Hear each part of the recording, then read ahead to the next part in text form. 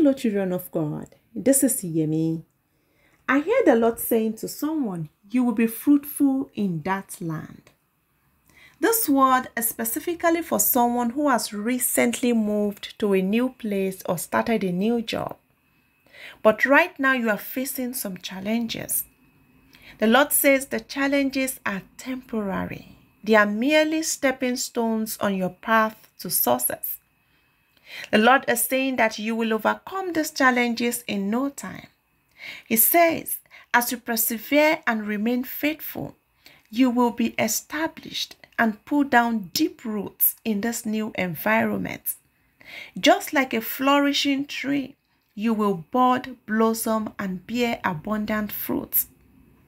This word from the Lord is an assurance that you are destined to thrive and bear fruit in your new place.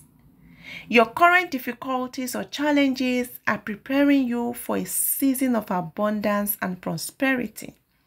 So embrace the process and trust in the Lord's promises. Keep your focus on Him. Stay rooted in faith and hold on to this word. Let it fuel your determination and propel you forward into the fruitful future that awaits you. I love you and I'm praying for you. God bless you.